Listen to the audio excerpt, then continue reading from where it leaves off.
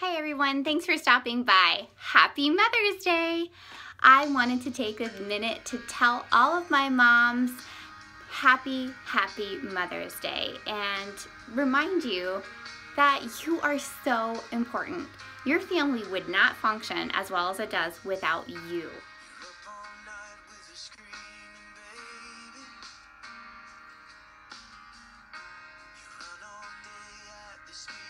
Being a mom is such a hard and important job, and God entrusted that job to moms. We are the only ones who can set the tone in our home the way that we do. We are the only ones who can calm a child the way that we do.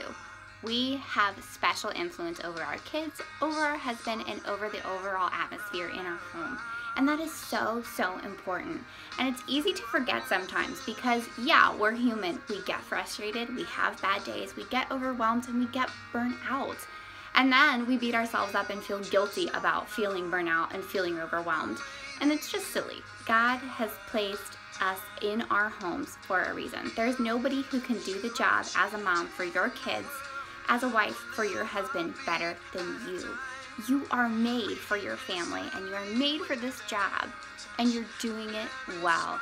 Even on days when you feel like you're struggling, you feel like you can't take any more, you're gonna rip your hair out of your head, you're going crazy. You got this.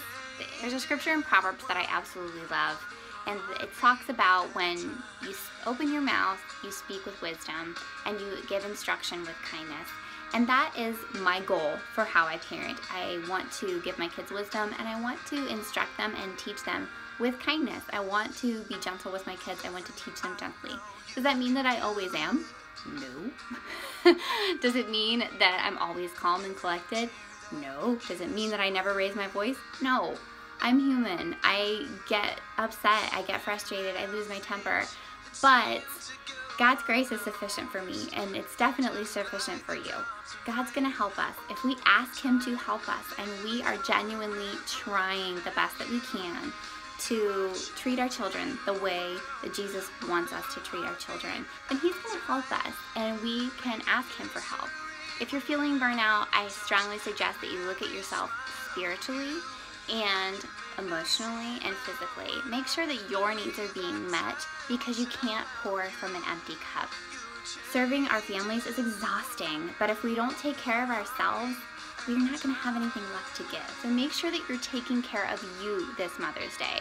Whether you take 15 minutes to take a bath after the kids go to bed, or to read a book, or if you just want to listen to a podcast or something, do something just for you for 5 minutes, 10 minutes if you can, just to replenish yourself, your mind, relax. Get a massage if you can, or go get a pedicure, whatever the case may be.